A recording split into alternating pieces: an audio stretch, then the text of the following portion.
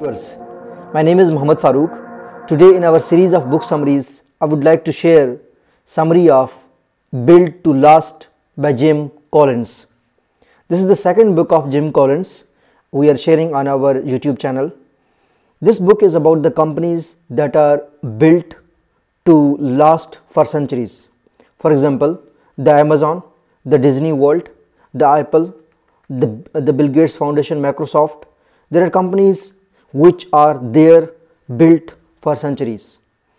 And the author talks about how these companies are built.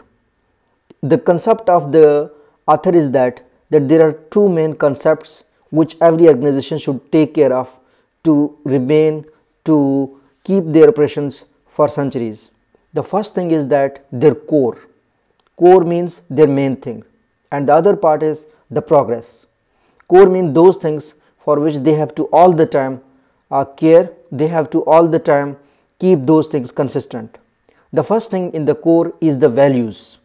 Values mean who they are. I mean, a friendly company, an open-minded company, the values, just like human values, like respecting our customers or respecting our employees. The second thing which is in the core is the purpose.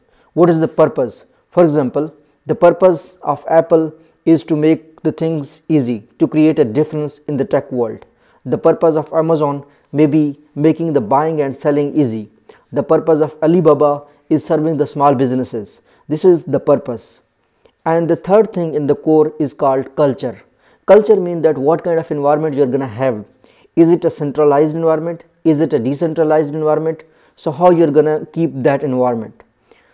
These things are the core of any company which is built by any founder that remains same throughout the history of that company. Now, one thing over here is important to note that as per Jim Collins, the idea is not a that big much thing. Ideas come and go. For example, in 1976 when Apple was started, the idea was to make the computers. The idea was to give the computers to the offices. Later on in 1990s, in early after 1995 and early 2000, the idea was to sell the computers and to the people. And then later on it changed to a smartphone. Maybe in the future smartphone will change its shape, new ideas will come, new products will introduce. But the core thing is that values, culture and purpose remain intact. Now coming towards the progress part.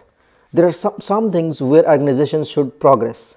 That is going to be fourth point, and that is the goals. Your goals cannot be the same. For example, Apple in the earlier days decided that they want to be the best computer producers. Okay, they became best computer producer within 10 years. So what's next? Similarly, in case of Microsoft, so the goals continuously change. Companies have to change their goals with the advancement in technology, with the advancement in the in their own company growth. And the other thing is that that is the fifth part, that the successful company all the time keep trying. Let's take example of Amazon. Amazon was started as a small shop, small book selling shop. So many people I'm sure have seen the video of Jeff or picture of the Jeff Bezos where he is working inside a shop having a one computer, and with the hand he wrote Amazon books. So he keep on trying, he continuously updated his work. Today that company is one of the biggest companies when it comes to online companies, and Jeff Bezos, the CEO, is world leading businessman. So this is all this book's talk about. I'm sure you like this summary. Please share it with others so that they also plan and visualize the companies which will last in the world. Thank you so much.